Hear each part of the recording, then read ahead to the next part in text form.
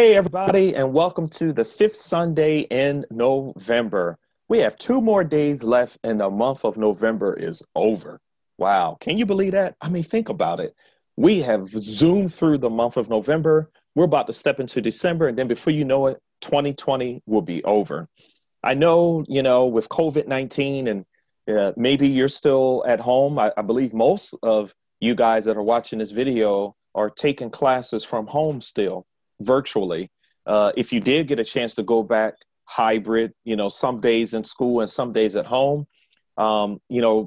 maybe it'll stay that way, maybe it won't, and it'll just be completely virtual. But whatever it is, remember this month of November, we've been really trying to focus on being thankful. And so you may think and say, wow, this month of November, it hasn't been exciting. Guess what? Thanksgiving just passed. And I didn't get a chance maybe to go over to my family's house because of COVID-19. But remember, is there something that you can be thankful for?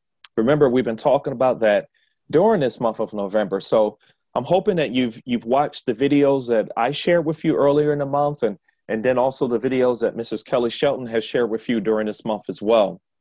Remember, if you missed any of the videos, you can always go back and to YouTube and go back and find those other videos. If you're able to as well, with your parents' permission, go ahead and put a comment into the different videos so we'll know that you're learning something, that you're getting something from these different videos that we're sharing with you. And so let me go ahead and pull up something that we've been sharing this, a few of the different lessons that I've shared with you during this month. And remember, we talked about shout out. Remember, we talked about giving somebody a shout out, letting them know that you're thankful, whether it's to people or even if it is to God, letting either God know or letting people know that you are thankful. Remember, we also talked about gratitude, having an attitude of gratitude. Let others know you see how they've helped you. We don't want to just do this during the month of November. We want to do this all the time. But the month of November, during especially Thanksgiving, we talked about Veterans Day, even thanking our veterans. It's just a reminder to be thankful. There may be different things going on, that you don't like that's taking place. But can you adjust the way you're thinking or the way that you're behaving by thinking about something that you can be grateful for? And just even right now, just take a moment. Maybe Thanksgiving, you really had one of the best meals that you've had in a long time, or a great dessert.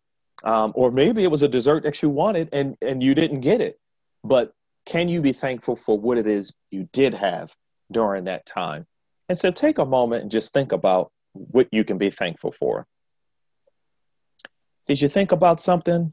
Maybe it's family, maybe it's friends, maybe it's, your ability to be able to get on Zoom, or, maybe you have a phone, or your parents have a phone, you're FaceTiming with people. So even though maybe you didn't get a chance to travel, you still have something to be thankful for.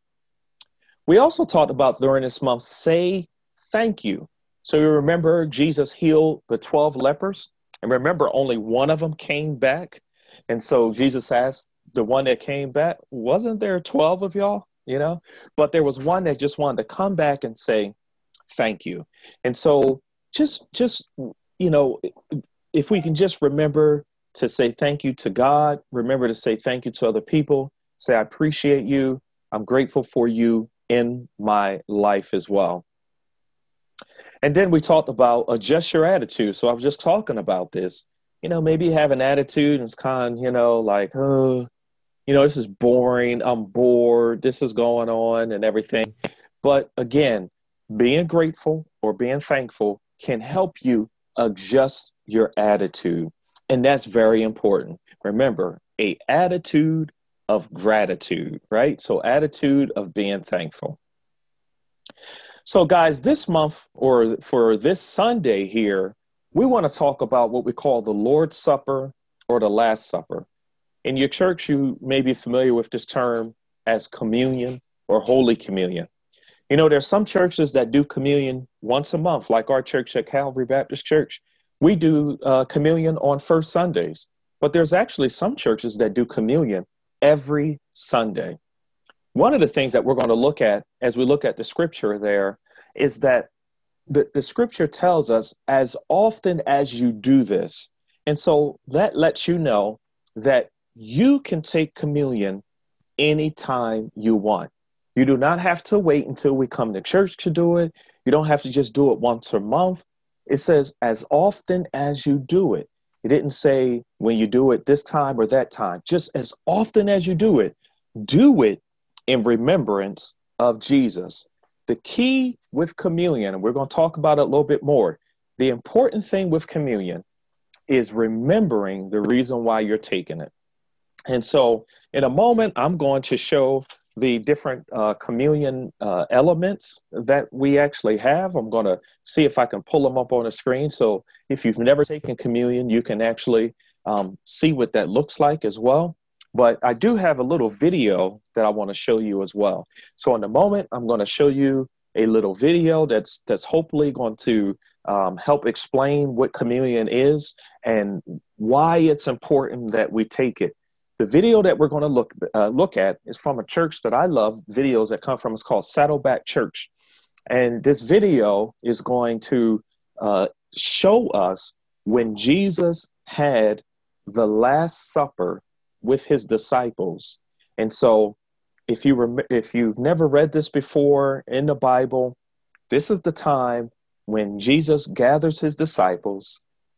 He gathers around the table with them, and they have what was called the Last Supper. And the reason why it's called in some places the Last Supper is because it was the last time that Jesus was going to sit down with his disciples to have a meal. This Last Supper it was a reminder of what happened to the Israelites back in the Old Testament. So let me just kind of talk about this for a moment before we watch the video. So if you remember in the book of Exodus, and this is one of the scriptures that's on the screen, but in the book of Exodus, it showed that the Israelites were in bondage. They were in slavery in Egypt. Do you remember that? And so they were in slavery in Egypt. God speaks to Moses and says, Moses, I want you to go to Pharaoh. So remember, Pharaoh is like the king, the ruler of Egypt. And I want you to tell Pharaoh that God said, let my people go. And so Moses goes with his brother Aaron, and they go to Pharaoh and they say, God, the God of the Israelites says, let my people go. So what do you think Pharaoh did? Did he let them go? He didn't. And God actually told Moses and Aaron that Pharaoh is he's not going to obey. He's not going to do it right away. He's going to have a hard heart. In other words, he's going to be stubborn. Do you know anybody that's stubborn? They just refuse to do what it is that they're supposed to do. And so he says that they're going to be stubborn. And so Moses went several times to Pharaoh. And if you remember this here, and if you look at the book of Exodus and read through that, or if you get a chance to watch maybe a movie that deals with it, you'll notice that there were several plagues that came upon the Egyptians because Pharaoh would not let the people of God go. There was pestilence that took place, which caused the vegetables and the farmland that they had the crops they had to pretty much waste away or die. There was animals that were dying. Sometimes they had different things going on with their bodies, what we call boils on their bodies. There was just a lot of different, what we call plagues, or different things that really came through to destroy many different things, all because Pharaoh would not let God's people go. But there got to this one last plague that came. And this last one was that every firstborn male, every firstborn son would die. And this was going to happen because at one night, what was called the death angel was going to come through Egypt. And again, it was going to go to every house, and the firstborn son was going to die. And this was the final plague. And God said this plague would cause a huge cry to go out within the land. And so before this took place, God gave specific instructions to Moses. And he said, Moses, I want you to tell all of the households of Israel, because they lived in a place called Goshen, which was pretty much part of Egypt. So they were right in the same area. And he said, I need for you to go, and every household needs to go get a lamb, all right? an animal called a lamb. And this lamb needs to be a young lamb, and it needs to be what was called without blemish. In other words, it shouldn't have any defects. It shouldn't have anything that's wrong with it. And this is the reason why Jesus is called the Lamb of God. So they go, every household, they had to get their own lamb. Remember, they were farmers, so they would have this anyhow. And so they would go get a lamb that was pretty much almost perfect. And of course, they would go and they would take the lamb, and the lamb was for a meal that they would prepare. It was for a supper.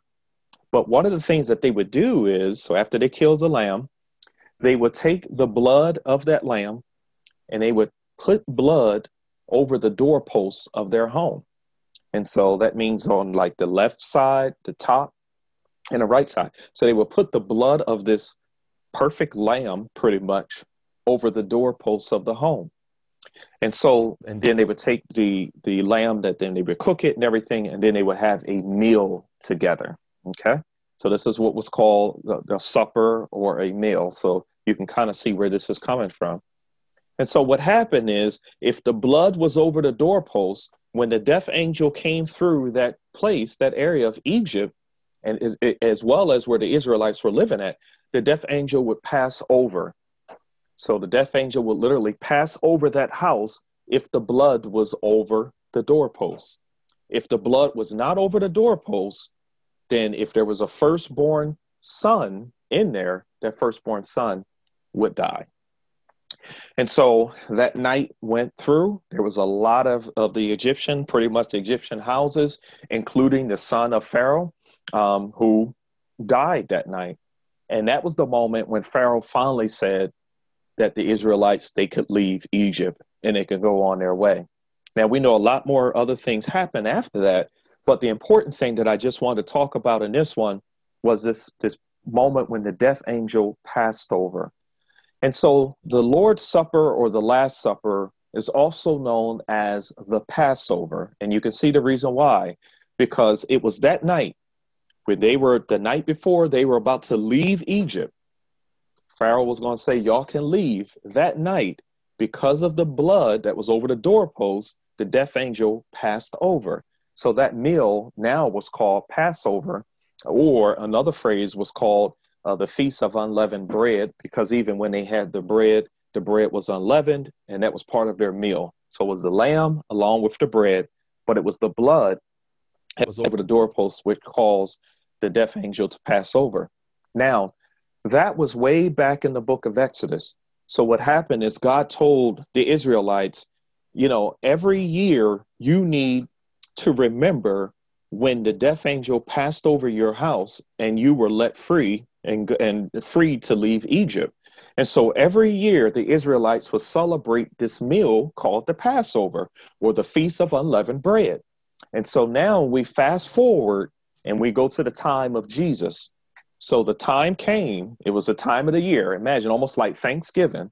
It was a time of the year for everyone to gather together and to have this meal, the feast of this big feast, this big celebration to take place.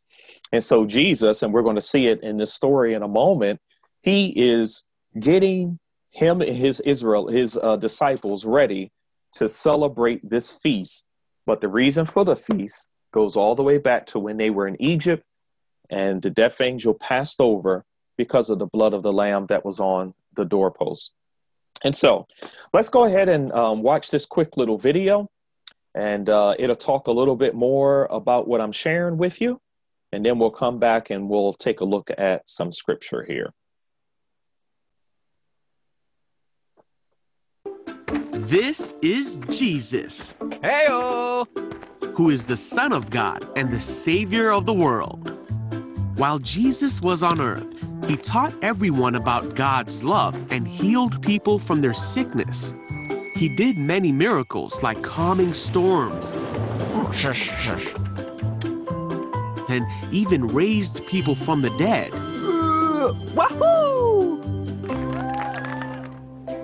At this time, the Jewish people were celebrating a festival called Passover that had been celebrated since the time of Moses, when God brought his people out of Egypt. so Jesus was going to Jerusalem to celebrate.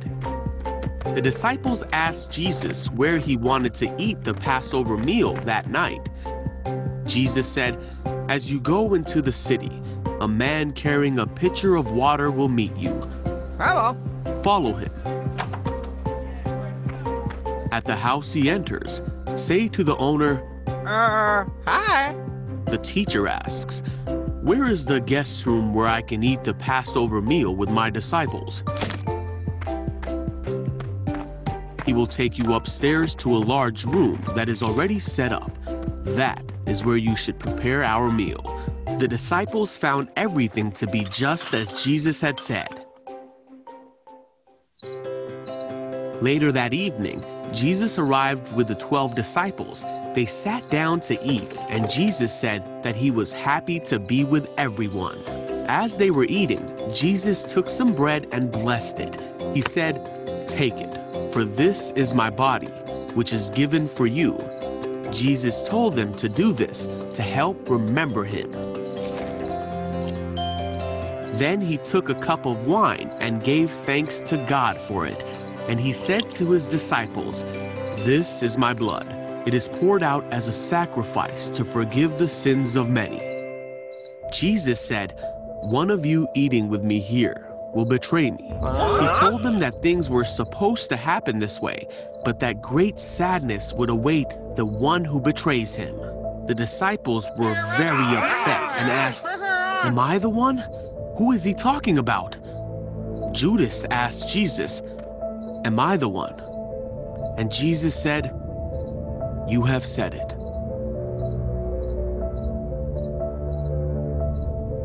One of the disciples asked Jesus, "Lord, who is it?"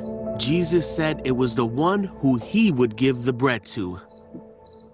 He gave the bread to Judas, and Jesus said, "Hurry and do what you're going to do."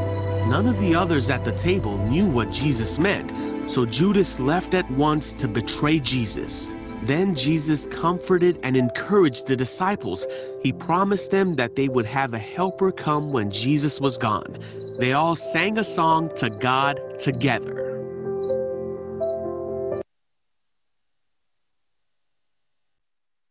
All right, awesome. So hopefully you enjoyed that little video there. So again, that was talking about the Lord's Supper. So let me go ahead and bring this PowerPoint back up so we can continue to take a look at this here. All right, so let's look at the scripture here and tie into the video we just talked about, also in what we talked about in the Old Testament. And so again, as I always say, as we're looking at the scripture, if you want to go ahead and grab your Bible, if you don't have your Bible with you, even though we're going to show the scripture on your screen, I think it's very cool to always still have your Bible to kind of look through it and get familiar with it as well. So if you need to pause the video at this time so you can grab your Bible, go ahead and do so. And then we are going to read 1 Corinthians chapter 11, verse 23 through 26. So if you need to pause the video so you can go ahead and grab your Bible, go ahead, and then we'll get started. All right, so I hope you have your Bible. So I'm going ahead and turn to the scripture again. It's going to be on your screen, but if you want to get into the practice of knowing where these different scriptures are in your Bible, I think it's a really cool thing to be able to do so. So again, we're looking at 1 Corinthians chapter 11. So in the New Testament, chapter 11, verse 23 through 26. 1 Corinthians chapter 11, verse 23 through 26. So if you're, as I always say, if you need to use your table of contents, definitely go ahead and do that. But you have the four Gospels, Matthew, Mark, Luke, and John. And then 1 Corinthians is towards the beginning of that area, right after Romans in your Bible. You got it? Let's go. Let's go ahead and take a look at this scripture. So 1 Corinthians chapter 11, verse 23. So this is Paul. So Jesus has already had the Last Supper with the disciples. He's been crucified, buried, rose from the dead. Now Jesus is, back in heaven. And now this is Paul, an apostle Paul, who is now writing about the Lord's Supper, or the Last Supper that Jesus had with his disciples. And now he is pretty much teaching us as now disciples of Jesus, followers of Jesus, believers in Jesus Christ, why we should have communion or the Lord's Supper or Last Supper as well. It says, "For I have received from the Lord what I also pass on to you. The Lord Jesus, on the night he was betrayed, he took bread. And when he had given thanks, he broke it and said, 'This is my body, which is for you. Do this in remembrance of me.' And in the same way, after supper, he took the cup, saying, 'This cup is the new covenant in my blood. Do this whenever you drink it in remembrance of me. For whenever you eat this bread and drink this cup, you proclaim the Lord's death until he comes.'" And so what I have is, our little communion cup that we use at our church.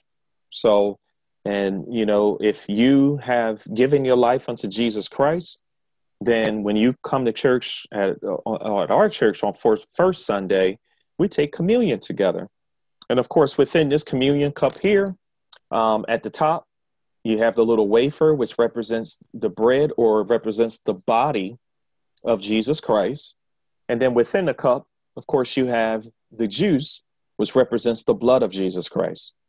And so this scripture here, so the reason why we do this, and I'm just going to go back for a moment. Here's the reason why we do communion. Number one, because it's something that Jesus said that we should do. And so we're following with it. And so verse 24, I'm just going to go.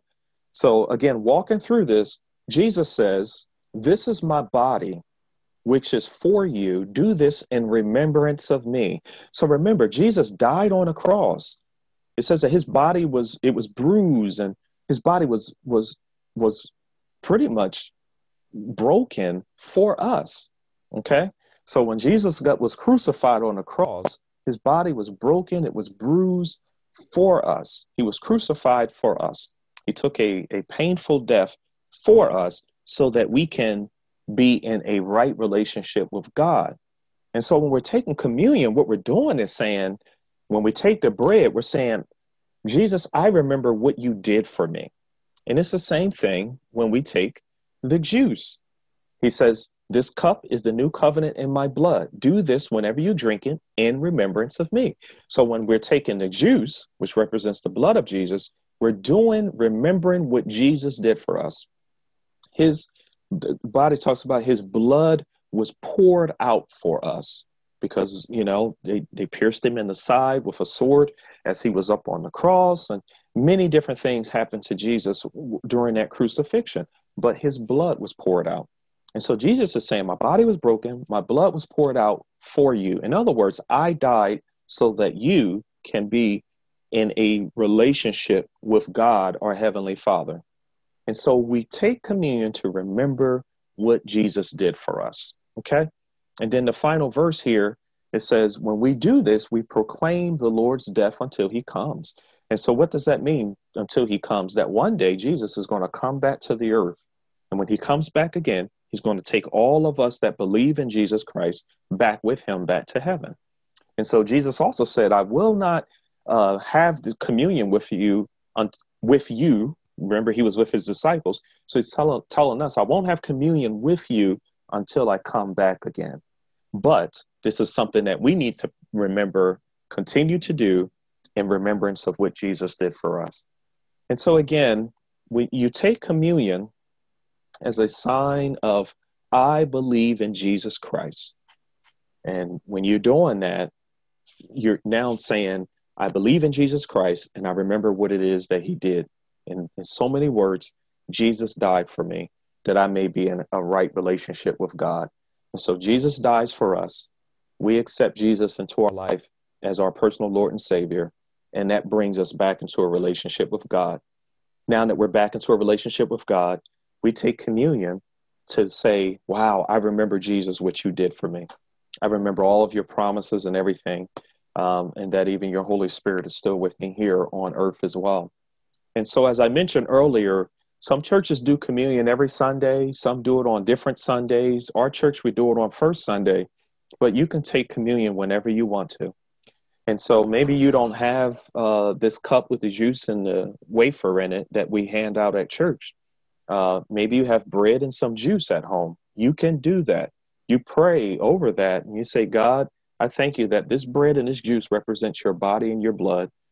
You died for me that I may be in a relationship with God. So you can do that with your family. Remember also, whenever Communion Sunday is coming, there's a time when our deacons are handing out communion to you. Since we're not having church service in person, you can stop by the church whenever those times are that we announced during our announcements to pick up your communion. And so if you're watching this video today, the 5th Sunday of November, next Sunday, our first Sunday in December, will be communion. So again, if you believe in Jesus Christ, it'll be really good for you to participate in communion with us on that Sunday. We'll do it as part of our videos that we have here with you now. All right, guys. So again, get in the habit of being grateful, grateful that Jesus gave his life for us. And now we have the right to be called the children of God because of what Jesus did for us. Finally, guys, I don't know if you took advantage of the Gratitude Family Challenge. Again, remember we showed these on the screen of just doing something to show that you're thankful for. I want to go to the second page of this one here. I don't know if I read through all of them before, but looking at the one at the bottom, it says someone who helped you when you needed something. You know, is there someone this week that you can think of that helped you when you needed something that you can say thank you to? I challenge you this week to be able to do so. And then finally, we want to take a look at our memory verse. Give thanks to the Lord because he is good. His faithful love continues forever. Oh, give thanks unto the Lord, for he is good, for he is good, if you know that song. All right, guys. So again, shout out to you for doing a great job. I know you're doing great with your schoolwork. Continue to do very good. Take care of yourselves as well. So I want to thank you for doing such a great job. Remember to give thanks to God for doing such a great job. And then remember, find somebody else that has helped you when you needed something as well.